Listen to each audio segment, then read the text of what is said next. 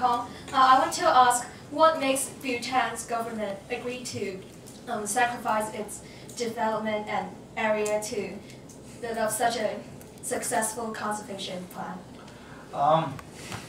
Bhutan government has not sacrificed its development by saving tigers, but if you look at the, I would say it's cultural response of the government. Culturally, Bhutanese are very sensitive people, and they are Buddhist. So are most other people. Japanese, lot of Japanese are Buddhist, but big demand on whales.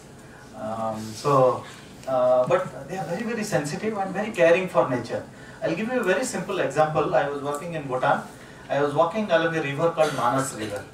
Okay, Manas, when it enters India, it is known as Beki in Assam. So I was walking along one of the tributaries of Manas River.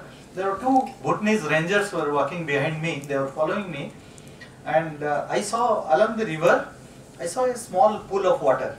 Okay, and that was drying, and there were some fish, fingerlings in that pool of water. I just saw it and walked past, and then after walking 100 meters, I realized that the two Bhutanese rangers who were following me, they are not coming. Okay, so I turned back. I saw both of them were busy in catching those fish, small fish fingerlings in that small pool of water that was drying, and they were releasing them back into the river. Okay, so that itself shows the conservation ethos or conservation ethics of Bhutanese.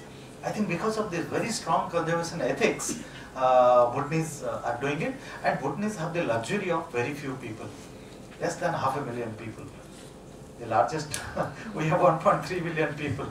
Okay, none of the Indian cities have 500,000 people. We have few million people in any standard Indian city. Okay, so I think they have the luxury of very few people. The dependency on the forest is very low. Good education. Even in Bhutan, you go remotest of the area, the kids go to a boarding school and study there, and people from down south from Kerala go and teach in Bhutan. It's not that Bhutanese are teaching their own. Our people are going and teaching them. So because of this more of a cultural thing, Bhutanese are far ahead of as far as conservation scenario is concerned.